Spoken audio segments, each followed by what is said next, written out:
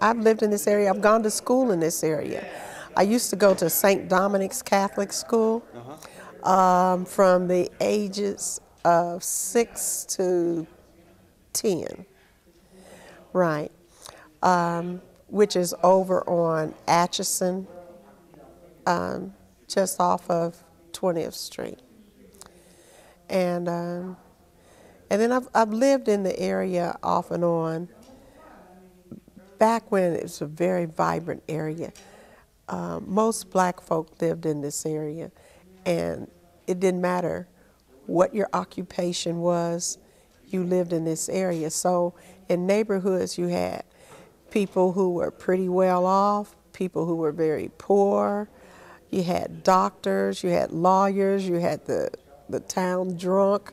I mean, everybody just lived in one area, and everybody looked out for everybody. And there really wasn't a bad spot in this area as far as like talking about ghetto or a downtrodden area. Everybody kept the area up. It was a nice area to live in. Very family oriented. You know, everybody took care of everybody's children, and it didn't matter who you were. The street drunk could tell you to get your behind on home because it's getting dark. You know, and you respected them because they were an adult and you did what they told you to do. It was a nice time. Mount Vernon and Longstreet were full of businesses. Everything that you needed in order to live was right on Mount Vernon and Longstreet.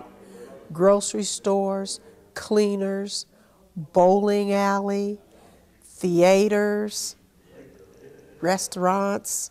Whatever you needed was right in here because you really couldn't go out into other areas, so you really had to stay in this area. So everything you needed was right here.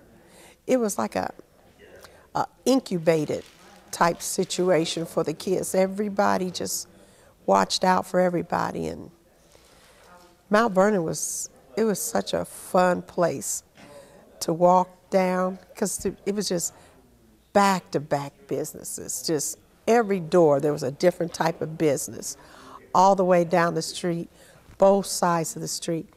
Same thing with Longstreet, just back-to-back, flourishing businesses. It was nice, it was safe,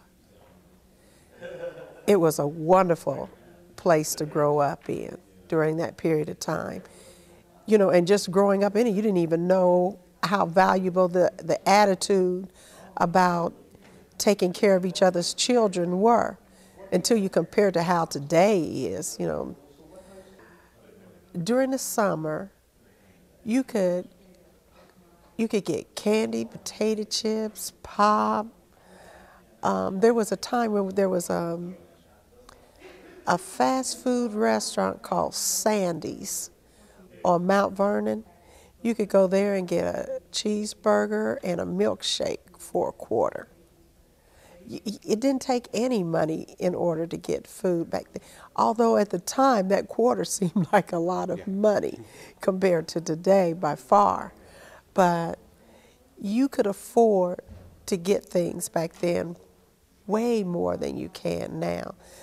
It just seems like the price of foods and things were more even with what amount of money people had during that time. Whereas now it's a struggle to get little small things for a lot of people. But back then, even if you were poor, you didn't know it because everything generally was affordable. This area was very vibrant, and then I think two things happened. The first thing that happened is they built that freeway, I-71, and it cut off this area from downtown. People just couldn't come and go as easily. It became inconvenient to go up and down Longstreet, and it cut this area off from the downtown area. And then the other thing that happened was integration.